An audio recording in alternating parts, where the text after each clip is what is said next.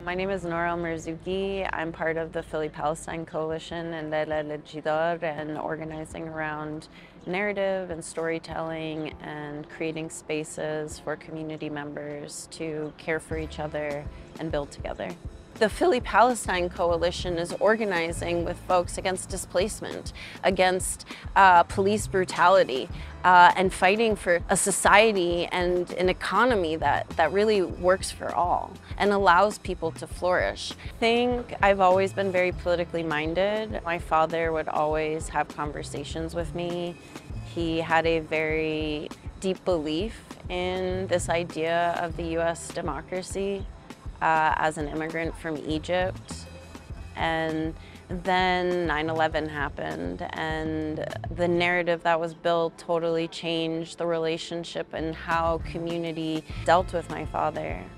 I think my role in creating social change is really about encouraging collaboration and creating spaces for communities and individuals to find their voice and feel the agency to amplify that voice, and creating opportunities for people to understand that we all have different roles. The movement isn't built solely from actions. It's built through the narrative. It's built through popular education. It's built through even electoral politics. Cutting the access to the ability to live a flourishing life and to be you in your fullest sense is an act of violence. The narrative makes it okay for the government to enact its violence against BIPOC individuals and against anyone who speaks out for justice, who speaks out against capitalism, who speaks out for the rights of all people to live freely.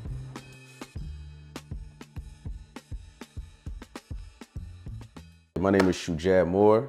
I'm a filmmaker, I'm a community advocate, and I'm a West Philadelphian. From my earliest days, I grew up in a household where I saw a matriarch, great-grandmother, Alice Jones. She was a domestic worker, but when she got home, she was the mayor of Sansom Street, and the house was filled with love, food, activity, people coming in and out. That was the world that I knew. Fast forward 30 years later, that's not the community that we live in right now. I think it's known that I've done a lengthy time in prison, and once I returned home, I just saw that the same way in which I was rebuilding my life and that I had to rebuild my mentality, I saw from my home to my family, to my community, to even the society we live in, we need a lot of revitalization. One of the things that I benefited from while I was incarcerated was that I had love. I was born into a family of love, and it was a difference maker in terms of how I was able to navigate being incarcerated versus other people. And there's a phrase that says, to whom much is given, much is required. The same way in which I receive love means I have to give love. I'm in a neighborhood that my mother grew up in. We're in a house my grandmother lived in, my mother was raised in, my great-grandmother lived in this neighborhood. That's very meaningful, especially in today's time when we see communities being pushed out for new communities to enter. To be able to stand here and say, you know, we're here to stay. So I'm committed to doing whatever I have to do to help others be able to thrive. Community means love. Community means everyone working together on one accord to make sure that we all live a beautiful life and we all have a high quality life. And again, that's something that I try to work with my community garden, revitalizing the playground, my film work, just going outside and smiling and speaking to people and representing, hey, I'm your neighbor, I love you, and I'm actually here to serve you. And the more I do that, and the more you do that for me, the better we all live.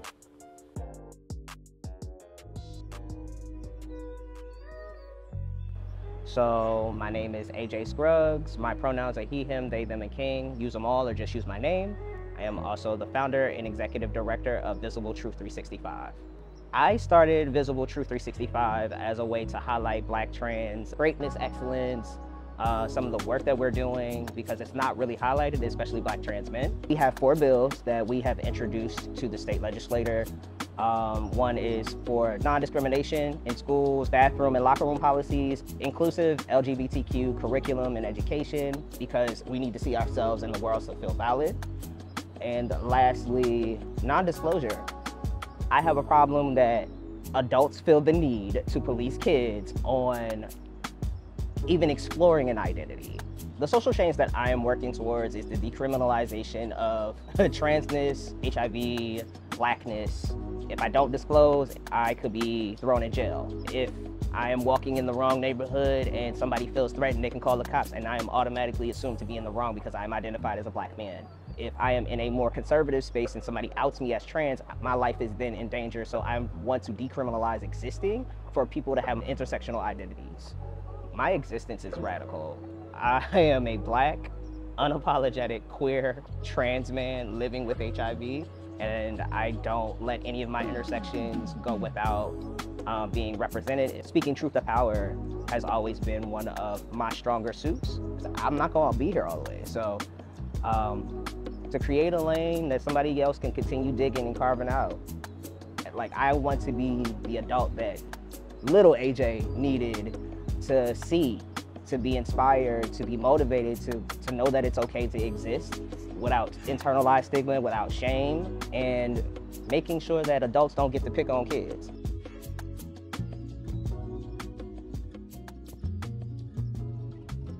My name is Erica Guadalupe Nunez. I'm the executive director of Juntos. Juntos is a community-led immigrant rights organization in South Philly. What inspired me to get into immigrant rights organizing specifically is growing up undocumented. Growing up in an undocumented family, the experience of migrating to the US as a young child, and steadily as I grew older, the repeated lack of access to certain institutions for not having a social security number. But more than anything, I think it was living in fear, and specifically living in fear of my loved ones getting detained or deported. Like, when I think about state violence and one of the agencies that perpetrates the most harm on immigrant communities, I very much think about ICE. And ICE is an agency that didn't exist when I was 8 years old. You know, it was something that was formed post 9/11 and in a way has served sort of as a vehicle for the US to enact xenophobic policies. We mobilize against state violence specifically as sort of calling out the policies that exist in the US that seek to dehumanize, criminalize, and dispose of people. And we see that at the border, we see that at detention centers. Like, we never heard of someone getting detained when I was little. Now, you know, we have a detention center in our state that they can detain 1,800 people. And a lot of these centers are tied or run by private prison companies. And so in a lot of ways, you know, ICE is just an extension of the private prison complex. And there's a lot of money that gets spent into detaining and deporting members of my community. But it's every day I get a call that someone got picked up. At Juntos, I think we often meet people on the worst day of their life. Juntos is a trusted hub. We're the place people go to when the most unimaginable thing is happening to them. And so as part of our work at Juntos, you know, that is really important to us, that when someone arrives, that they're met with that value of like radical care. Our focus is to make sure they can have a life of dignity.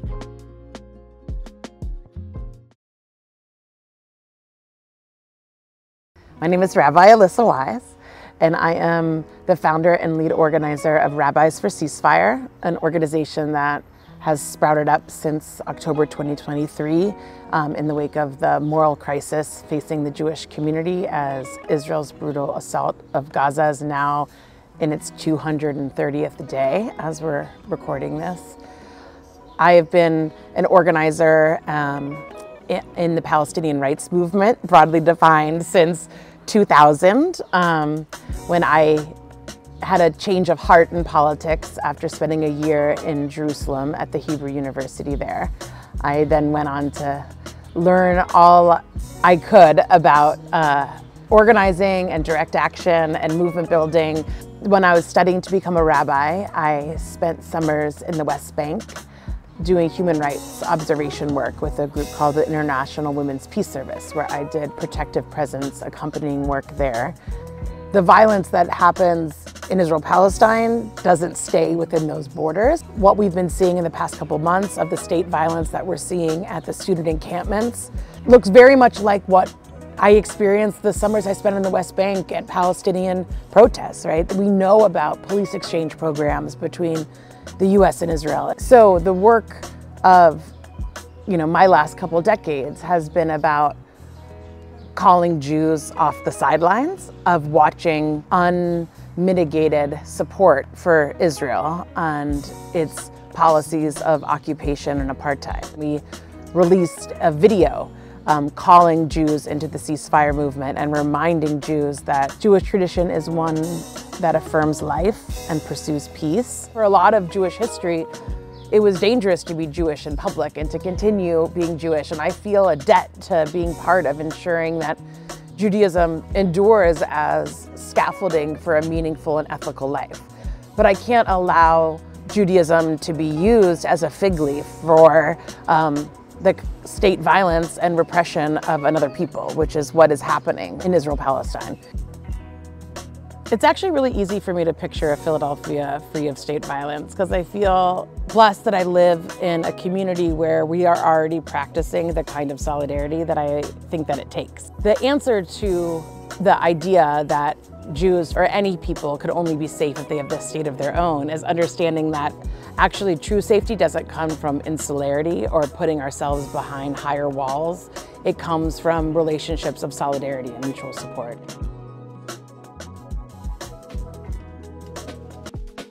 My name is Noor, and I'm a core organizer with the Philly-Palestine Coalition, and I've been doing organizing with the coalition for about 4 years now.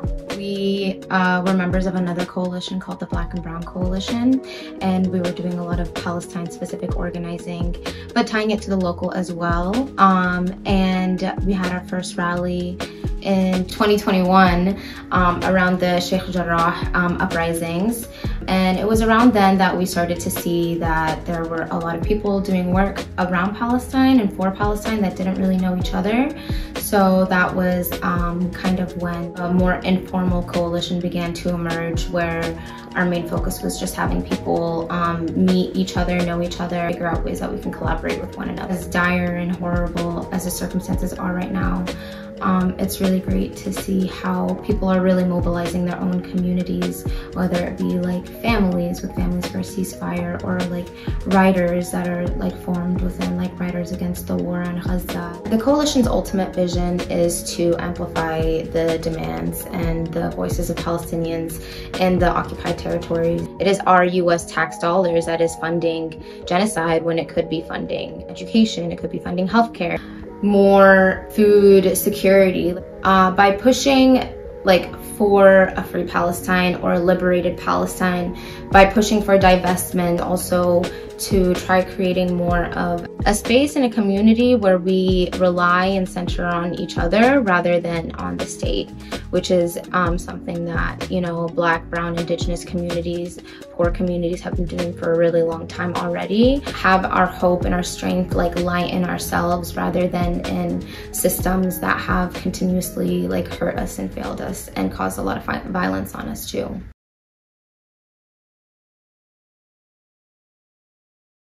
My name's Farah Parks. I've been the Executive Director of Gender Justice Fund for the past 5 years. My name is Sharella Williams, and I am the Board Chair for Gender Justice Fund.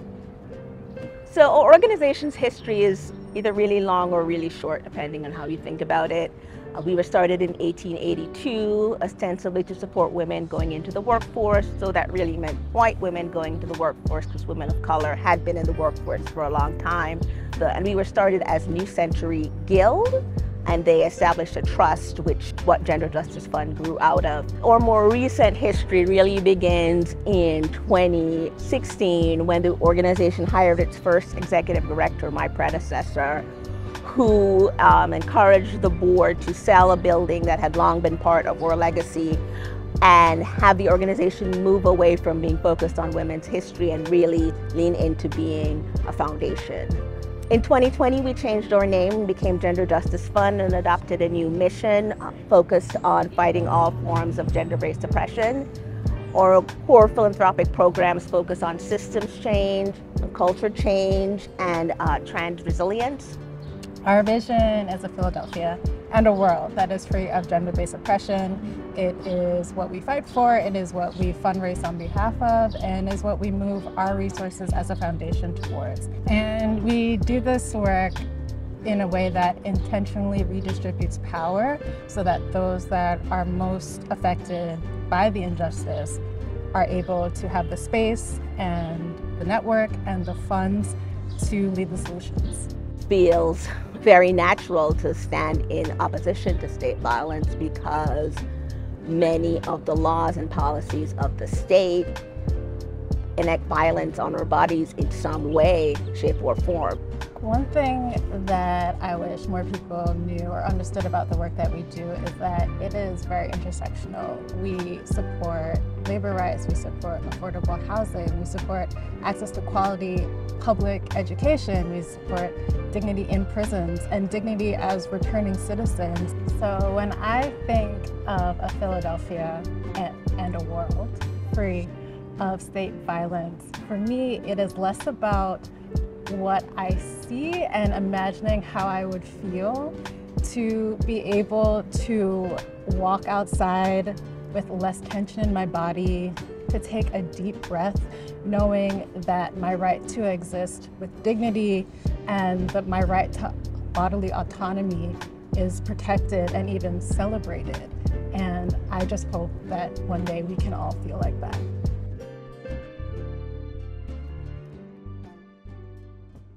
It is so wonderful to see everybody here. I know it's been a true labor of love, so we really just wanted to recognize the plaintiffs, recognize the committee, and recognize the grantees and all of the wonderful work you're already doing. Even though Nia and I, at least our attorneys, we recognize that solidarity work is so much stronger than litigation in terms of what's actually gonna move the needle and make a difference. So we couldn't miss the opportunity to have everybody in one room.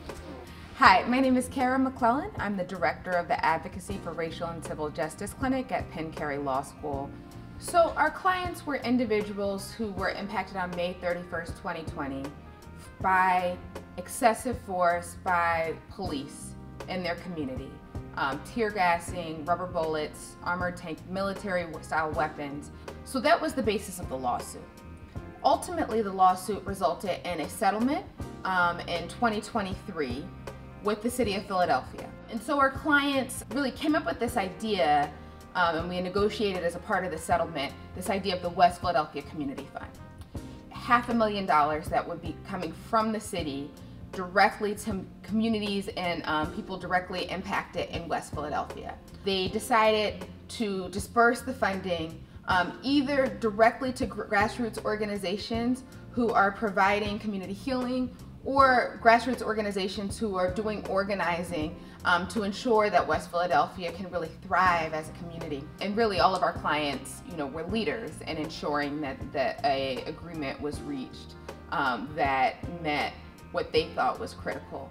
But I need to in particular acknowledge Aunt Smith, who was a tremendous leader throughout all of this.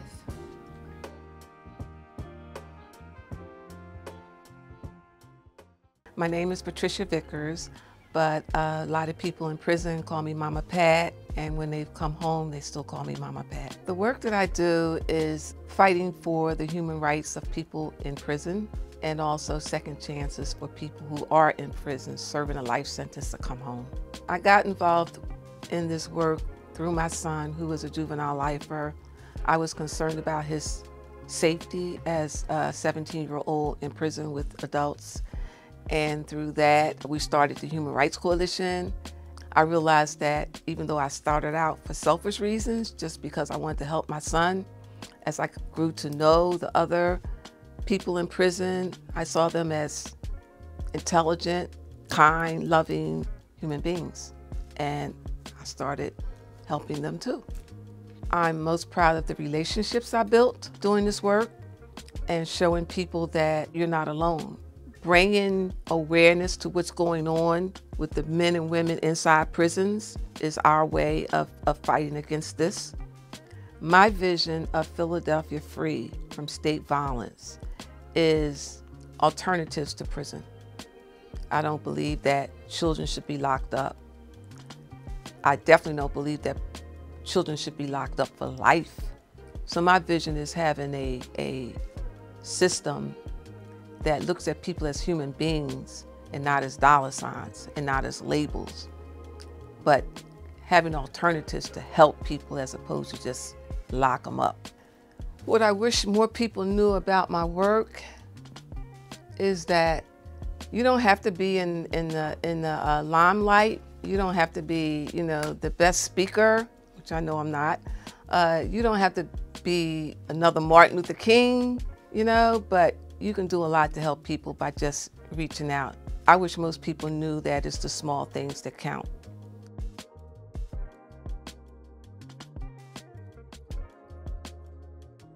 My full name is Masaru Edmund Nakawadase, and I was born in a internment camp in Poston, Arizona, where people of Japanese descent were held during World War II, basically imprisoned because of their ancestry. In the 50s, became quite drawn to the civil rights movement. After graduating from high school in 1962, that spring was the spring of the Birmingham movement, and that was, I guess, earth-shaking for me. So by the fall, it was clear to me the civil rights movement was something I wanted to be a part of. So I dropped out of college, and not knowing anybody, and vice versa, I went south to Atlanta, and walked into the office of the Student Nonviolent Coordinating Committee with a youth-led civil rights group. And within about I guess it was a month and a half, I was on the staff. A lot of social movements are like that at the beginning. I mean, it's very open. And it was exciting. I mean, it was clear I was part of something huge. When you worked in the civil rights movement in the South in the 60s, it was inevitable to encounter state violence. To me, state violence means the use of the instruments of the state operating under the color of law to basically hold insurgency at bay or to totally smash it. Got very much involved in the local anti-war movement.